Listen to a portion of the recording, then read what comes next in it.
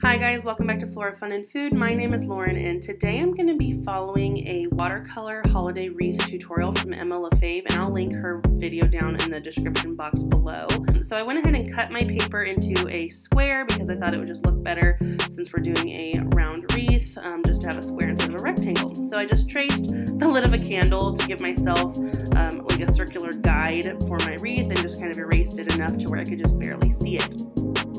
After that, I went ahead and went in with just some red to make these berries, and like she did, I just left a little highlight spot open, so I did kind of a darker red and let those kind of dry a little bit, and then I went back with just kind of water on my brush and kind of pulled some color from my darker ones to make some lighter ones just to give it some contrast here. So I went around the entire wreath and I just made 5 little clumps of red berries, and I really liked how those turned out. I did need to be a little more patient and let them dry before doing some of the green, but it turns out fine. I like how it looks, so I'm not too worried about it.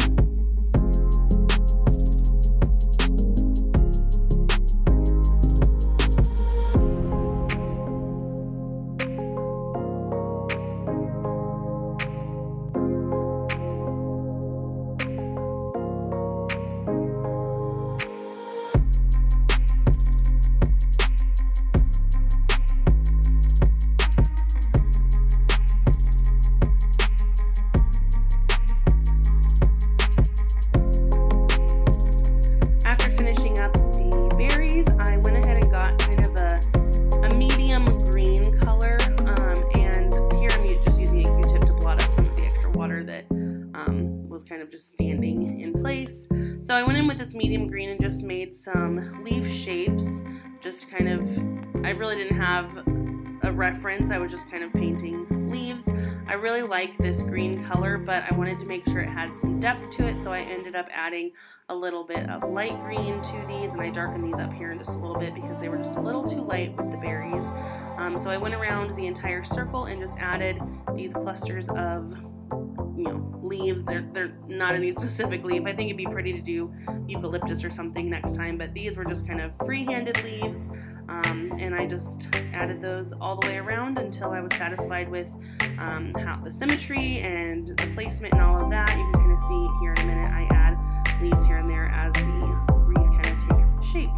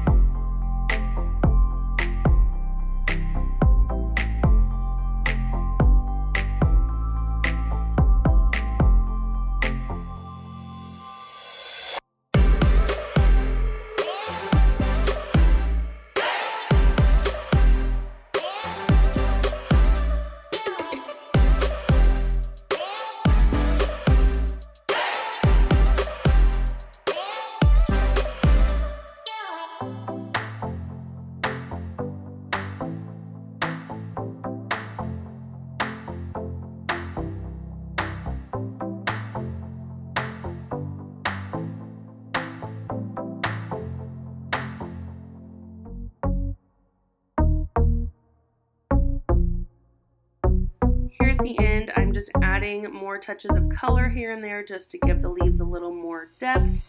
I really liked how the different greens blended together. And again, I'm just blotting out some color that ran together. And then I practiced writing Happy Holidays with my Micron pen just to make sure I, liked the font before I did it on the piece of art.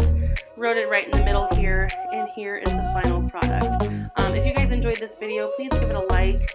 And if you would like to see more content like this, go ahead and subscribe to my channel, and I hope to see you guys very soon. Thanks guys, bye.